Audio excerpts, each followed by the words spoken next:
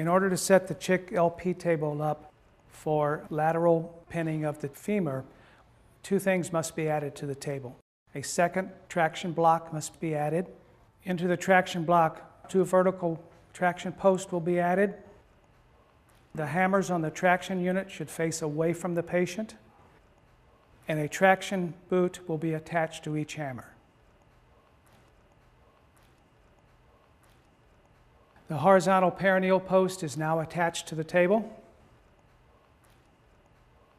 And now the leg transfer board can be removed.